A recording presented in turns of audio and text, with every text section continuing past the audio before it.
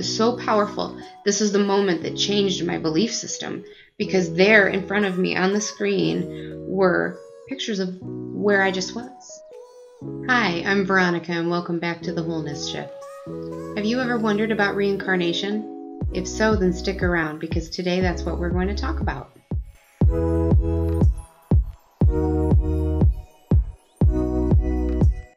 Hi, and welcome back to the Wholeness Shift. I'm Veronica, and if you haven't been here before, welcome. It's my desire to help people live their best lives. So on this channel, we talk about intentional living and spirituality and all of the things mind, body, spirit that go into helping you create the life of your dreams. If this is something that interests you, please take a minute to hit the subscribe button down below. Have you ever had questions about reincarnation? Have you ever wondered if it's even true? Were you like me and you grew up being taught that it wasn't real and you never really believed in it anyways? Today I'm going to share with you what happened to me to convince me that reincarnation is real. This is my reincarnation story. First, let me start with a little background about myself so that, kind of set the stage. I was raised in a very strict, fundamental Baptist home. Any talk of reincarnation, it just didn't exist. And if it did come up, it would be poo-pooed away immediately as false doctrine, being of the devil, etc. So, needless to say, I was raised to not believe in reincarnation at all. So fast forward to 2015, when I began this spiritual awakening journey. When I was talking to my guides, I often like to ask them questions such as, if this was the one and only time you ever got to talk to me, what would you say? And they would give me their little bit of advice. So one time I said, tell me one thing that I was taught growing up that isn't true. And they responded that reincarnation isn't real. And I had never really thought about it. I hadn't thought much of it. I just knew that I was taught that it wasn't real, and I just never believed it, so I didn't give it a second thought. But in this moment, when they said that, I responded, what? Are you meaning to tell me that reincarnation is real? And they're like, absolutely. And I said, I've lived before. And my pendulum spelled out, LOL, if you only knew how many times you'd lived before. Many times.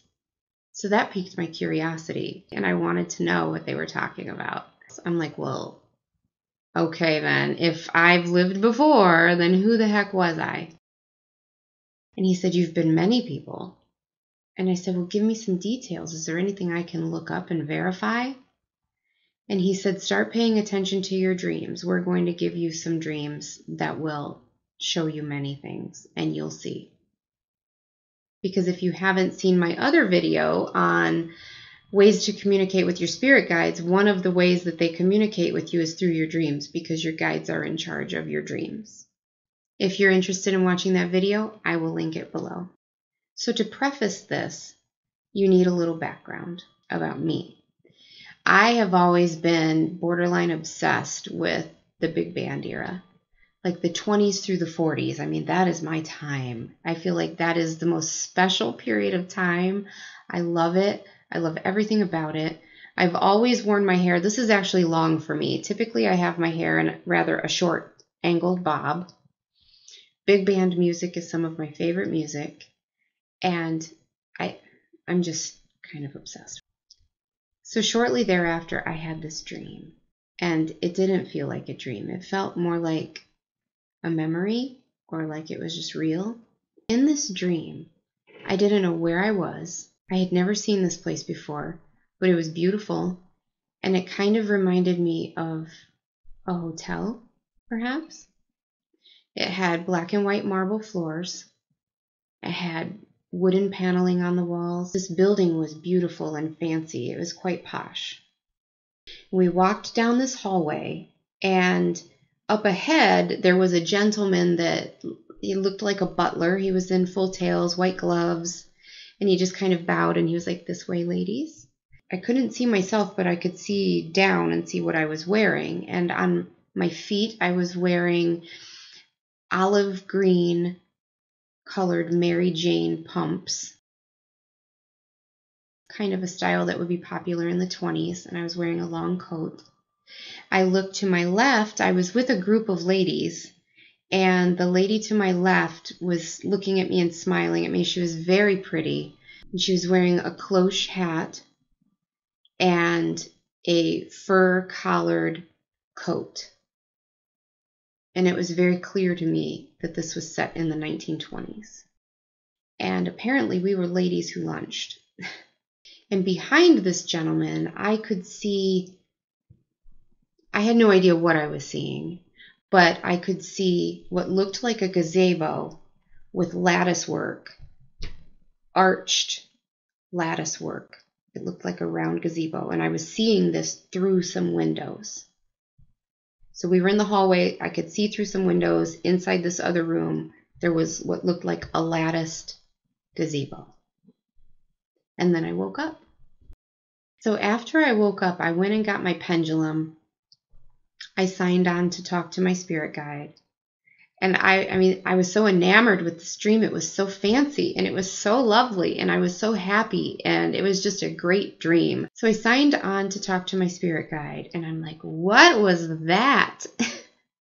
And he said, that was you tromping through the Savoy. And I didn't know what that meant. I said, well, what is the Savoy? And he said, it's a hotel in London. Google it. So I did. I signed on to Google immediately and Googled the London Savoy, and up popped these pictures. And I was speechless.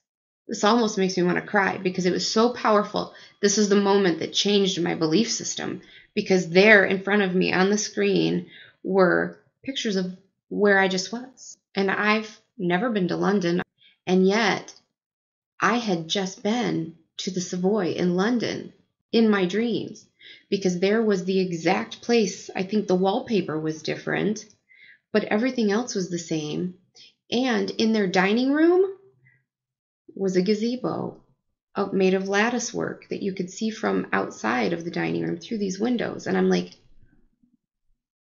oh my God, that's where I just was. I was there. I was a woman who went to lunch at the Savoy in the 1920s.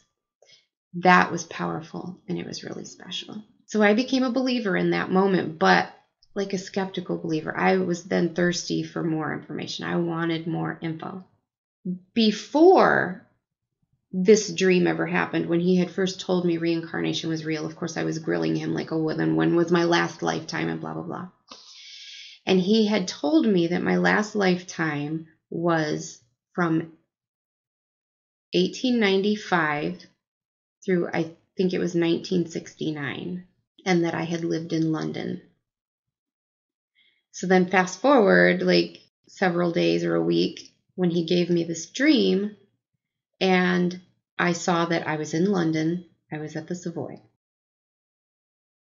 It didn't occur to me at that time to ask him who I was. I just thought that that was really cool. So then what proceeded to happen over the next year, I would say, is that I started having a series of dreams about this woman. I probably had like 5 or 6 of them. One dream, I was flitting all about town. I was at parties and openings in the theater, and I was very social. I was very popular, very social, and my intention is not to sound arrogant or anything, but in the dream it was my reality that I just knew that I was very beautiful and that people liked me. And the men were always after me, and I was just very popular. I had another dream. I was her in this dream, and I could hear my voice. I heard her talking. And it was a mixture of an English accent and something else, but I wasn't sure what at that time. I learned later that it was a mixture of Australian with like a British twist on it. I had another dream where I was her, and I want to say I was at like a garden party. I was out back of a lovely home, and flowers blooming, green grass. And we were waiting to go into this little get-together. And I was being very flirty with this very handsome man that was standing in front of me. And he was wearing, I don't know the proper term for it, a morning suit, or he was dressed well. And I was leaning back against a fence, and I was just kind of being flirty. And then I had this brief moment in this dream where I was outside of the body looking at her, and I could see her face. She was very beautiful. She was lovely. And I could see her. I now knew what she looked like, and I could see what she was wearing. And she was wearing this beautiful chiffon floral dress with some ruffles on it.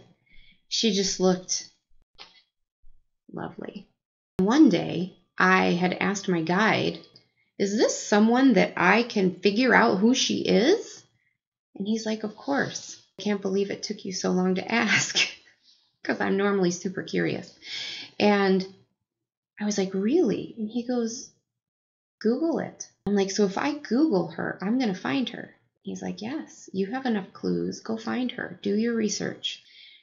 So I won't go into details about who she is, because she actually has children that are still alive. She has a child that is still alive. She has grandchildren. I just think it might be weird to put it out there. But even with the clues I just gave, you could figure out who I'm talking about if you wanted to badly enough. So I went to Google, and I just typed in like 1920s London socialites, and up popped all of these socialites. They were talking about the Bright Young Things, which was their version of like the Brat Pack. They were the it crowd, and all of them and all of their friends. Keep in mind, I knew the dates that I was told that I lived, and I had just seen her face. And so I was scrolling through all of these, and they were like, no, no, no, no, no. And just as I was ready to give up, boom, there she was. I was looking at her face, and I looked, and it said her years that she lived were 1895 to 1969. And I was just speechless. I was like, oh my God, that was me. I was her. And she was Australian, but lived in England. Hence the accent I heard. And a book had just been written about her, actually, a biography. So I immediately went to Amazon and ordered the book. And it was amazing that, you know, learning about her and her personality, that was me. That's me and my personality. Her likes, her dislikes, her patterns, the things she's still working on in life, her relationships with men, etc. It's all me. We're still working on that stuff. It carries from life to life. And it talked about all of her likes and her preferences and her love for interior decorating and decor and etc. I mean, it's just uncanny.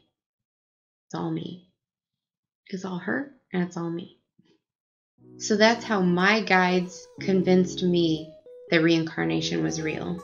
And that was amazing. That was a very amazing experience. And I think they were kind of brilliant in the way that they did it, because they know me and they knew the best way to convince me.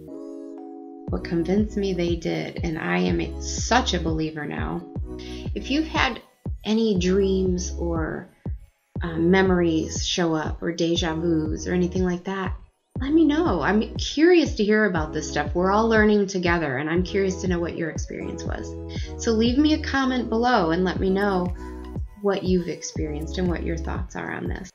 And if you're curious to learn more, talk to your guides about it. Set your intention out there that you would like to learn more about your past lives, and then pay attention to what you get. I'll talk to you soon. Until then.